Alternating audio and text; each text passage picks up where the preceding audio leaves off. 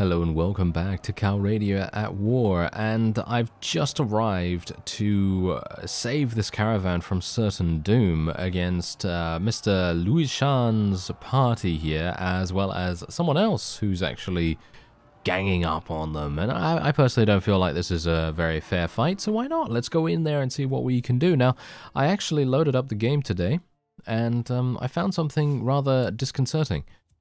I did not save, apparently, from the previous episode, so if I have forgotten to do anything, or in general, if, I don't know, I just loaded up and I had an autosave, and I thought to myself, wait a minute, that's not right, because I always save before I quit, but yeah, that's the point, bit strange. Anyway, hopefully nothing has been missed, because basically all that I did that was not saved was spec my point into Steward, and I've done that again, so that shouldn't really make any difference whatsoever, but I just thought I'd let you know about that, so if you do see anything that is a little bit different than last time, then that's the reason. Anyway, let's see what we can do here. 132 against 119 units. I'm very much hoping I will be able to get a couple of kills with my polearm here. Even if I'm able to do damage to the horse, that is still a net gain, I guess. That is still pretty decent to do, because if I'm able to do some damage at all, that is always much better than dealing 0.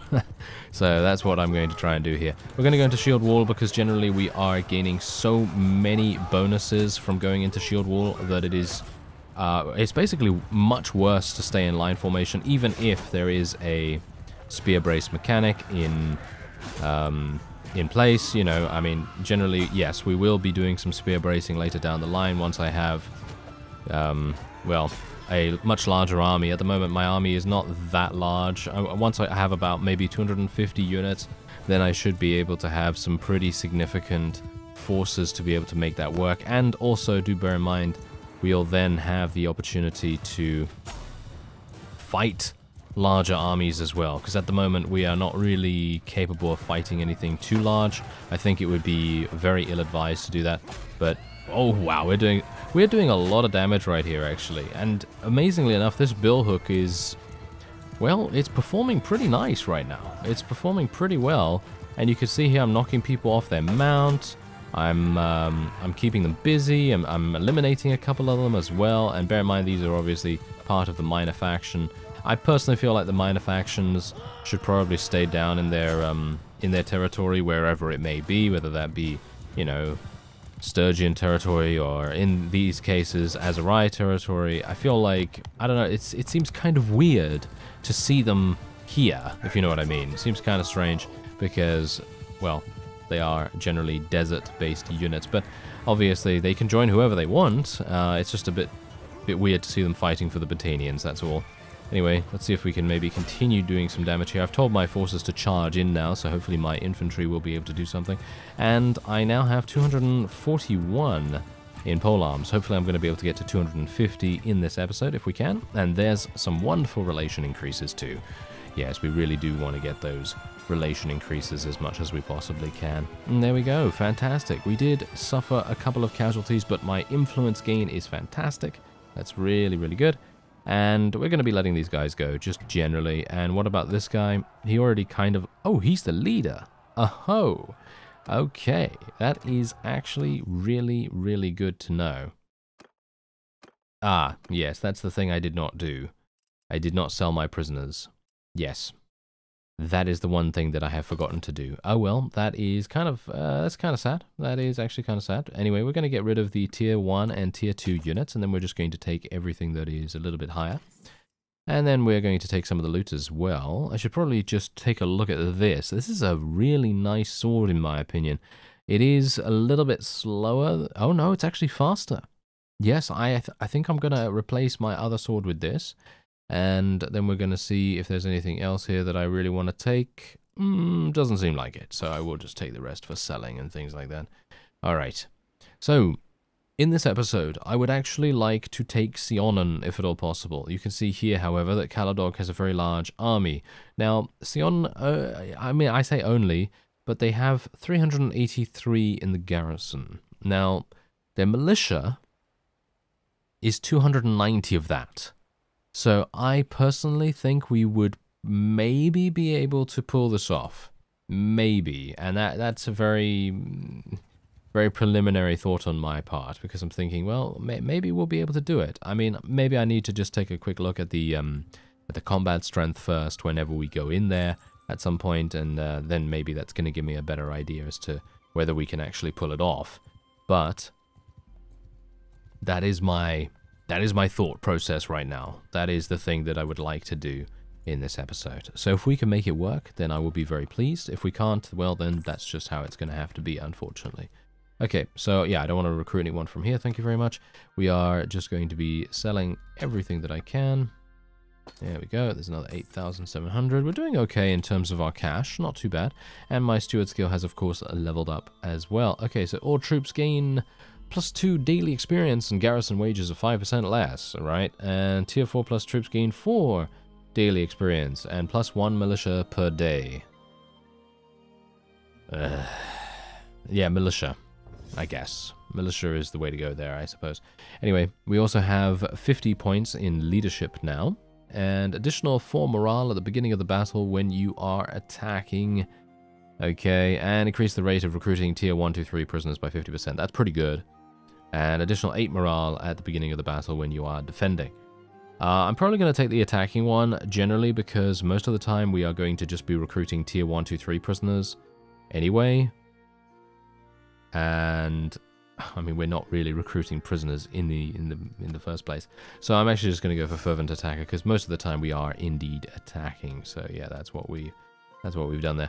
All right, so yeah, apart from that, I did say in the previous episode that I would like to take Glintor Castle or Druimore Castle. So maybe what we should do is go over there and see if we can maybe land a little bit of a distraction for Mr. Caladog. Although I would like to speak to this guy. Oh, I can send a messenger. Really? I can send a messenger to him already? Okay, that's very interesting. I thought he would take a lot longer to restore himself. Let's just say that. And now let's have a look. He's still happy with him, unfortunately. Okay, I'm going to just take a quick look here. He has friends. Is Caladog among them? I am not seeing... Oh, no, there he is. All right. Yeah, he is a friend of his. So he obviously has a very large positive relation gain with him at the moment, which is unfortunate because he's the guy that owns Sionon, if you can believe it. Yeah, he's the guy that owns Sionon. So it would be fantastic if we could actually get something going there between the two of them. And that's also a reason why, as I mentioned in the previous episode, it would be kind of cool to have spies, because what you could then do is you could kind of have those covert actions that spies could take. So, for example, you could have a spy go undercover to sabotage the relations between two vassals. So, for example, with Mr. Louishan right there and with Caladog, you could make it so that they become enemies over time. Maybe they lose 2 relation per, I don't know, per 3 days or something like that. You know, just to make it balanced in some way or another.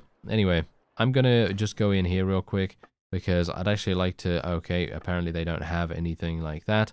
I would like to check to see whether they have any good... Wow.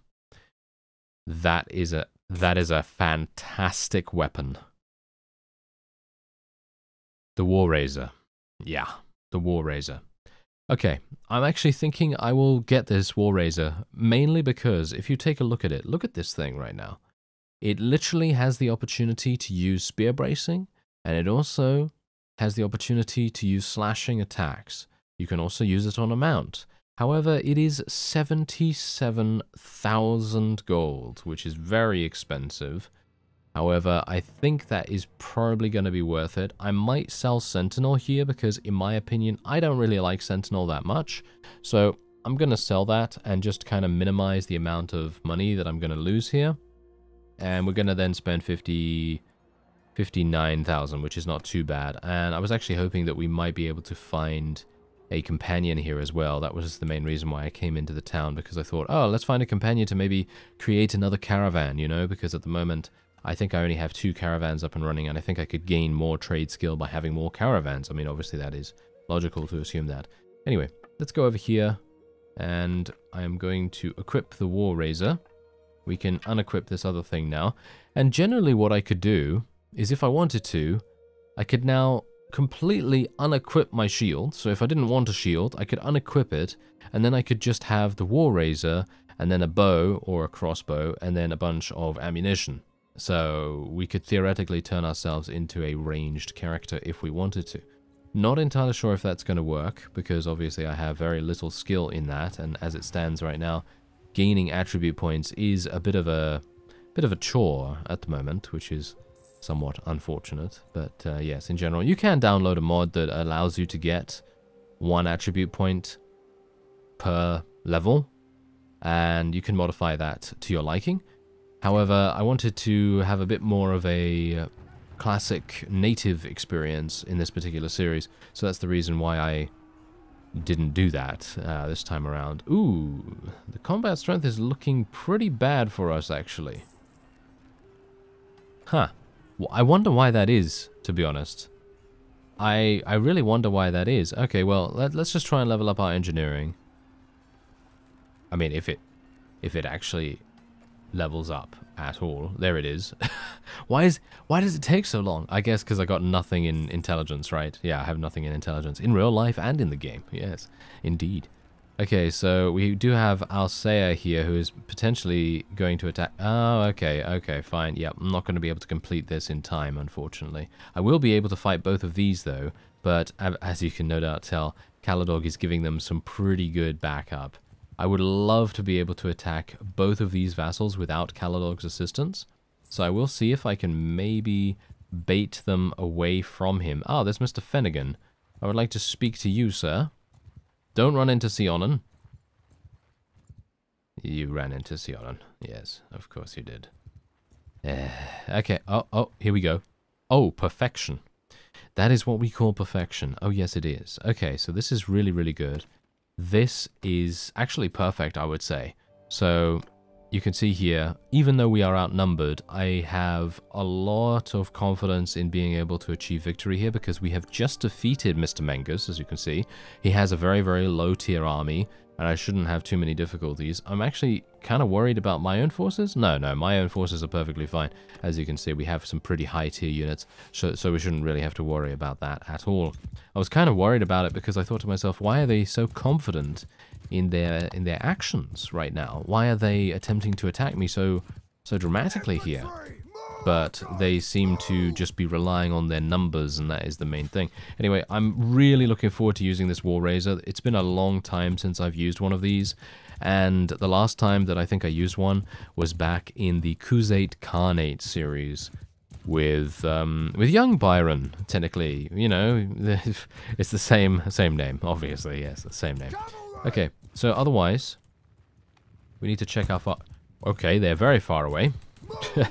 I don't know why they're so far, but okay. They seem to be very, well, maybe a little bit too cautious, considering they are the ones that that decided to pursue us. But this War Razor is going to give me so many options. It really will. I mean, look at the reach on this thing. It's absolutely crazy. I mean, obviously, I'm not really that proficient with using it just yet because I haven't used one of these in a long time, but you see how much damage I'm able to do with this thing? It's just crazy. It is very slow, though, so if I get shot while I'm using it or something like that, I am going to get interrupted every single time. So obviously, that's a big drawback as a result of it, but it can also be used as a thrusting weapon as well if you spear brace with it.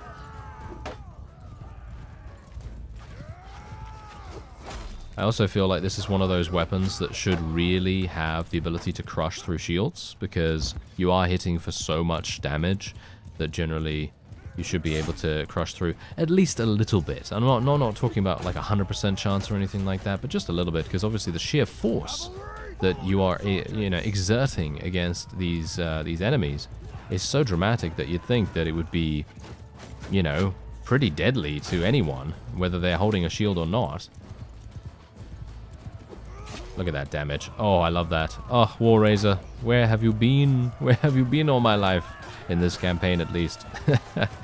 Ah, yes, this is fantastic. This is really nice. Even though I'm still, some of the time, not really able to get one-hit kills, it is really so enjoyable to use.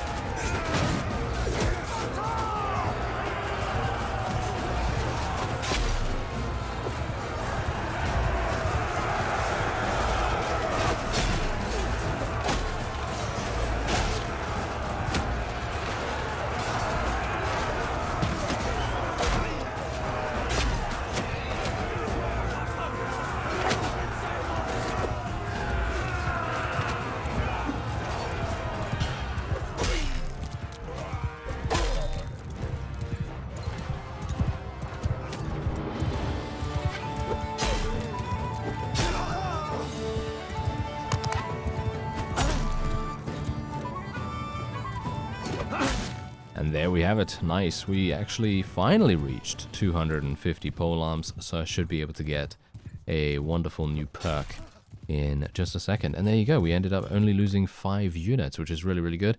And we can now... I'm actually gonna take Mr. Mangus prisoner once again. And who is Alcea actually the part of? She's part of Melody. She's part of Melody's clan, so I will be letting her go, because we want as much relation with that clan as we can get our hands on. And then we're going to be able to take a number of prisoners too, which is always nice. Okay, anything else here? Anything else? This polearm is pretty good, but nothing really to write home about. And what else do we have here? Not much. Okay, so we'll just take the rest of the loot to sell.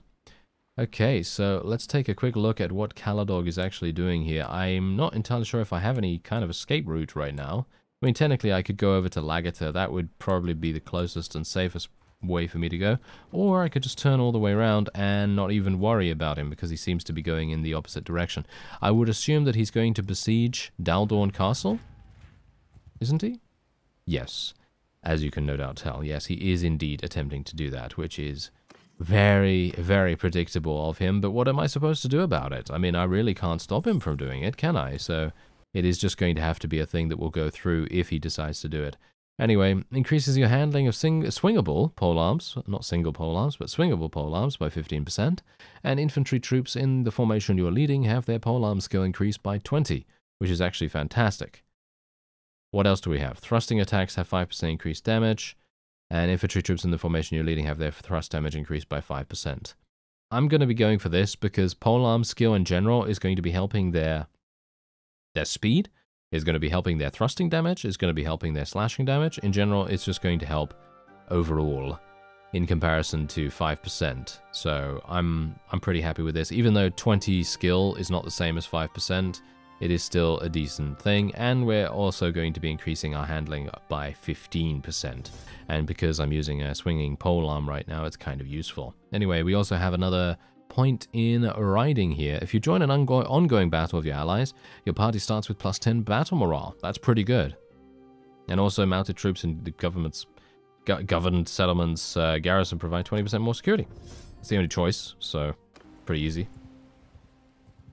Alright, so let me actually just take a quick look here, because I'm not entirely sure how many units are even in Daldorn Castle, because if I have a good amount in there, 106, that could be enough for us to maybe make a bit of a retaliatory strike against Caladog's army when he's done. Maybe? I mean, I don't know. Maybe it will be viable. Anyway, I'm going to wait a minute. Let me actually just take a quick look at her skills. Okay, yeah, she has pretty awful skills. So we're just going to take her and then create a wonderful caravan. There we go. And she's going to go off and do that. Thank you very much. And then hopefully we will be able to get back to Daldorn Castle. Okay, so I'm not entirely sure where our armies are. Okay, Volaric's army is over there. Inveth Castle is under siege. Durthart's army. Okay, so they're obviously wanting to expand over in this direction. I mean, it makes all the sense in the world for them to do that, to be honest. That is the logical way to go about expansion, because obviously it is the most connected to their land, you know, because obviously Velukad is here. We have Oxhall just a stone's throw away as well. It makes all the sense. However, the way that we're doing things up here, not really making that much sense. Sargeth would be really good to go for. But yeah, obviously that's very, very difficult to accomplish, I would say. Okay, let me just take a quick look. Okay, nothing else to go for. Okay, so I'm just basically going to wait and see what happens. And I would assume he's going to lose so many units here that I might even be able to go in when he gets a little bit weaker. Okay, so is he kind of weak now? Let me actually just take a look and see what he has. He has a lot of Batanian heroes. They might be very difficult to deal with. He has a lot of Beni Zilal Royal Guards. They're also going to be kind of difficult to deal with. He has Batanian Fians. Does he have any champions? I don't see any champions right now. Because he doesn't have any champions, I'm kind of inclined to think that maybe I should just go for it. I mean, I'm gonna lose this castle in a second if I don't go in. Really, really soon. I mean, we've got 48 still in there, but sometimes the AI likes to sort of jump ahead a bit. So we should be a bit... Okay, you know what? Let's have a rule here, okay? If Caladog gets down to 200 units, I will go in. But if my castle gets taken, well, then I'll go in anyway. But yeah, generally 200 units is going to be the limit. Ah, yeah, as you can see, he's already gone in there. Okay, should I try it? I mean, I think I should, right? I think I should, because look at him right now. He's got 203. I think we should be able to achieve victory here. Now, even though my combat strength is quite clearly showing that we are in the disadvantage, I think we will still have a good opportunity to win. So let's see whether I can actually make that a reality. So let me move my infantry forward, move my archers forward as well. And let's see what we can do. Okay, so the enemy is quite far away as it is, so I think we have a decent amount of time to get set up. And we are going to be taking a very defensive position here as well. I'm going to be moving my archers into a loose formation. And we're also going to get our cavalry out over here, I guess. Doesn't really matter where they go, to be honest. And I'm going to get my War Razor out, but not just yet, because I do want to try and defend myself against any projectiles that are flying my way. As you can see, they are utilizing a couple of... Oh, hello there. Someone was wanting to go by and give me a wonderful hit-and-run attack. That was not very nice of them, but well, never mind. Hopefully they're not going to get anything from us here. Nice hit. Ooh, did you see that? That was a nice thrust, but unfortunately it was a little off the mark.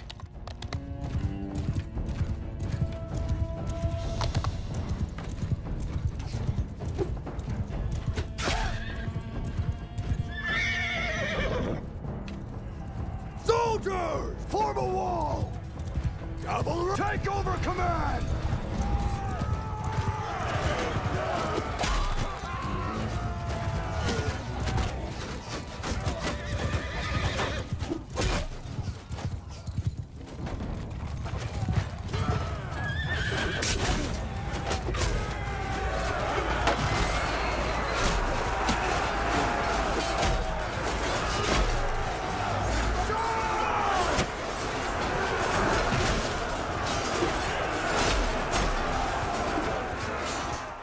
Alright, so we're causing so much morale damage right now that is literally the only reason why we are achieving anything here, because if you are able to kill enemy units in quick succession of each other, you're going to deal so much morale damage in the process that many of them will decide to run away. And that is exactly what is happening here, especially considering they have just been in a siege. Bear that in mind, they've just been in a siege, they're a little bit tired. Their morale might have taken a couple of hits from losing so many units in that siege itself, because, I mean, let's face it, he lost, I think, around 200 units in that siege itself, and that is a huge hit to his morale overall, and that's obviously the main reason why we were able to achieve victory here. And I believe that is probably going to be it for now. I could potentially get a couple more kills here, so I'm going to just try and stick around a little bit, try and pick off a couple of these cavalry that are trying to fly by me right now. Maybe I can... Oh, nice. We actually eliminated one of the enemy vassals. That's fantastic. Alright, let's just get out of here. And there we go. We actually ended up losing only 8 units. And my pikemen did... Well, I only lost 6 pikemen. That's not that bad. That is pretty good. Okay, so I'm going to take a look at her because she's actually the leader? Oh, that's interesting. Okay, that is really, really interesting. Okay, so I will be letting her go then. There we go. This guy, I personally don't really care about this minor faction because it's one of those, you know? It's one of those. It's a bit weird. I'm not sure how to deal with minor factions, to be honest, because most of the time they are allied with some faction or another, and you can't really negotiate with them. There is no chance to really get into a barter situation with them unless you speak to their leader, and then you can kind of recruit them for your own means.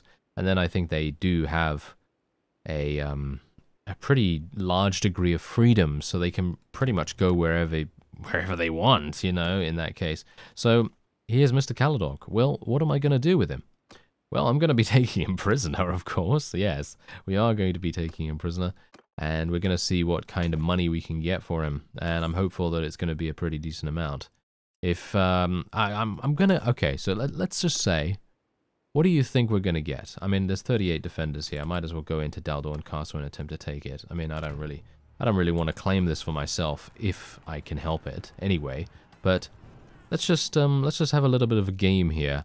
How much do you think I'm gonna get for this amount of units? And you can see here, look at all of the tiers. The tiers are all literal tier 5s, right?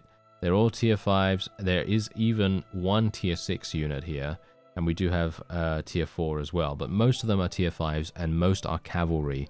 And then on top of that, we have Mr. Caladog himself. So how much do you think that is actually going to be? How much do you think that's going to end up being? Because I personally think it's going to be an extreme amount. Are they really wanting to give me another fief? What is Dirthart even doing? Isn't he supposed to be super greedy or something? Why is he doing this? I want you to have this, sir. Okay, yeah, he's giving it to me. Well, never mind. It's an easy way for me to get some charm skill, and I'm going to be maxing out my relation with Mr. Dirthart here. Maybe that's the reason why he likes us so much, because I just have huge relation with him, and maybe that's the reason why he's giving me stuff. I don't know. But, yeah, I have a lot of support in the realm because I guess a lot of people like me, I guess. I don't know. This is kind of interesting. Anyway, yeah, I would like to be able to take this, but my engineering skill is so bad that I'm not really able to. Let's actually spend a point in engineering while we still have the ability to do so. And here we go. We've finally gotten to 275. So I will be able to take the final skill, which is Immortal Charm. Every 5 skill points after 250 gives you +1 influence point per day. Personally, I think this is one of the most useless skills ever, but it's okay. I mean, 1 influence, or however much influence it actually ends up giving you, is pretty decent. I mean, you can see here that we are currently losing a massive amount of influence because we have a huge amount of it already, because there is diminishing returns, but it is giving me 6. Yes, my charm skill is giving me 6 at the moment. Oh, wow. That's a large amount of units. I will be running away. Thank you. I do not want to fight all of those guys, even though I could probably take them on. I could probably take them on, but I kind of want to find out how much we're going to get for Mr. Caladog before he manages to escape, which I assume is going to be quite soon. So, 16,000. Not bad. Alright, I'll take it. I'll take it, definitely. And we're going to be selling a bunch of stuff as well. That's another 30,000 from that, and another 3,000 from the ranged and shields and all that stuff. So that is looking pretty good. Okay, so we've lost Daldorn Castle, but we have figured out that Melodier is the owner of Sionon. So if I am able to persuade him, so all I need to do basically is continue fighting him, releasing him, giving ourselves decent relation increases as a result of us releasing him, and then we are going to be in a great position, because that is going to enable us to do pretty much anything we want. Because as long as we get Sionon, or as long as we get him over here, that's what we want to do. I mean, I'd like to take it, you know, that's the main thing. I would like to take it. How many? Oh, I actually have, okay, very good. I have a much larger party than I anticipated. I think my clan did level up recently, yes. It leveled up, I don't know, actually, I don't know how recently it leveled up, but I do have quite a lot of space. So I'm hoping that maybe I can take some things here. I'm actually thinking maybe I should just take some random units here just to have some, but I don't really want to take them because they are not Vlandians. Okay, you know what? I'm going to end this episode off here. I'm going to go back to Vlandian territory. I'm going to pick up as many Vlandian units as I can get my hands on. I'm going to max out my units, and then I'll try to level them up with some auto-resolve battles against some caravans and looters and anything else I can get my hands on so we can level them up really fast. And then in the next episode, I will attempt to take Sionon. I think it might be possible with what we've been able to do so far, you know, defeating Caladog's army when he had a much larger combat strength than us. I think it might be okay. We might be able to do it. Anyway, I thank you very much for watching, and I'll see you next time.